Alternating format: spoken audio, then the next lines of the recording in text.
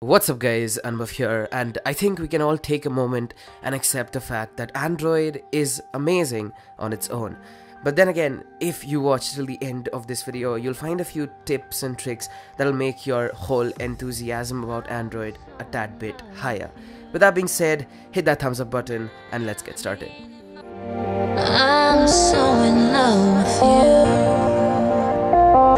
Alright, the first thing we're going to be talking about is customization.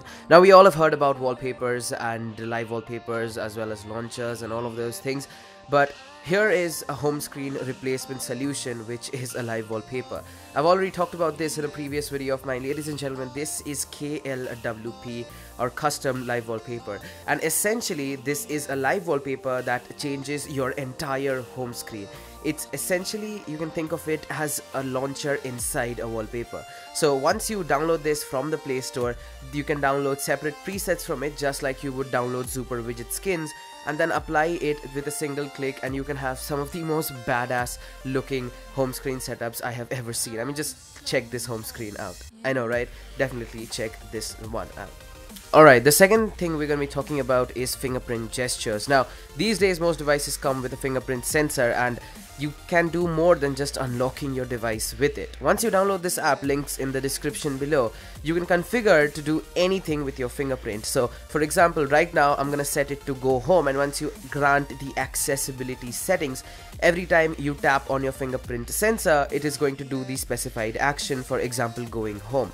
It's a really neat little trick or cake that you can use when you're on your Android and you just want to customize it depending on your own. And all the more reason for buying a phone with a fingerprint sensor in case you don't have one already. So definitely check this one out. Once again, links will be in the description. Alright, how about waking your Android device by just picking it up, or say swiping your hand over the proximity sensor? Cool, I know, right? Well, it's possible, and this app is called Smart Wake. Once you download it up, just turn it on, grant the permissions, and you can select different methods such as air control or rise to wake from your pocket and all of those things. It's pretty simple, pretty cool. You just need to switch it on and turn it off depending upon your choice. It doesn't hinder with anything else and does what it says. So once again, a cool little nifty trick that you can use, and well, it's free.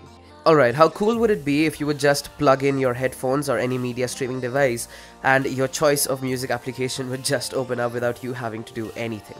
That would be pretty insane. Well, this application is called Conscient, and essentially it automates by adding different commands to your Android device. So right now I've added a command that headphones plugged in opens my choice of music application, that is Savan. Once you create on the plus button, you can create a fence where you select what you have to do in order to trigger a certain action. And also once you've selected what you have to do, for example, let's select walking here. So whenever we are walking, I want to open a certain app or a certain shortcut. So anytime your phone detects any type of movement, it's gonna open that application up. For example, let's select Chrome here.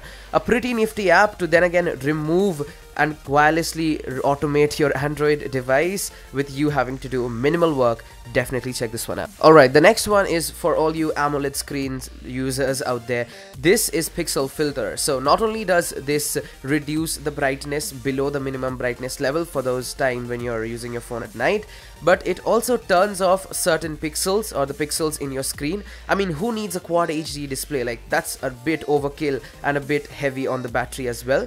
No compromises in picture quality. It essentially dims down your display by turning off some pixels out of every 4 or 5. You can configure that, and it saves battery as well as reduces your brightness level. Definitely check this one out. So you've already been through a situation when you want to copy a certain text through a certain app, but you just can't. I mean, the text copier would just not open up. Well, this app called Universal Copy lets you copy text basically from a place anywhere where it has text. Simply select it from your notification bar, click on the text and just copy it. You can also do a couple of other things such as edit the text that you're copying. So all you have to do is enable the app. It's gonna appear on your notifications. Click on it, then click on the pencil icon. From here, you can select the different parts that you want to copy or a certain section, and it's gonna be copied. It works in places where definitely, like, it works in every place where the text field is present. So you know, you can literally copy the names of the apps in your app drawer and whatnot. So definitely check this one out. So shortcuts are useful. Keyboard shortcuts are more useful. So essentially this app called TextPand allows you to create shortcuts for short phrases. So essentially you add a shortcut, such as for me I'm going to add my YouTube URL, and then you add the phrase that is supposed to expand. So every time you enter the text field or the shortcut word, a check mark appears. When you click on that, it expands your total text. It saves time while texting people, also while giving generic replies like how are you, or I'm doing good, what about you, or thank you, and all of that. You can just create shortcuts and just waste your time, save your time. So pretty good app, check it out. So we've already faced with the situation when our phone gets lost or we can't really find it. Google Device Manager is probably one of the greatest applications in this case. Opening it up, it shows you all the devices that your Gmail account has logged in with. You can also see its real-time location in the map. You can either ring the device, lock the device, or completely erase it in case it has been stolen and you have no choices of get it back. Your information is completely safe, or if you've just lost it, you can click on the ring icon. It's gonna ring in full volume for 10 or 15 minutes and you can find it then. A must-have if your Android device is lost or you just don't know where your phones are. Yeah, check it out.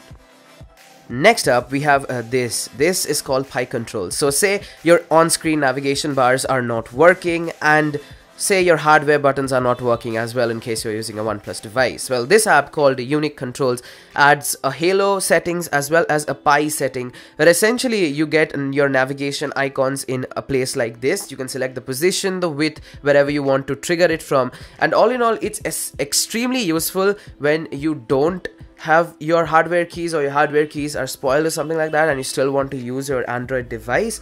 Also, these things require root generally, but this app does not, so it's pretty cool. Once again, links will be in the description. Check this one out. It should be a lifesaver for most people. Alright, so the most important trick and the most amazing one is just open your phone and go to the power button which you use to turn it on or off. Just click on it once and then keep the phone.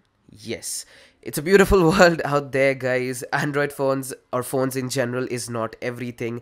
Check the other world out. Don't fiddle with your phone all the time. It's not good for us, not good for the people surrounding us. So make sure to spend quality time with your friends as well as your relatives instead of being hooked to your phone all the time. And that is pretty much it. This is the Android Guru signing out. Hope you guys like this video. I'll catch you guys next time. Peace out.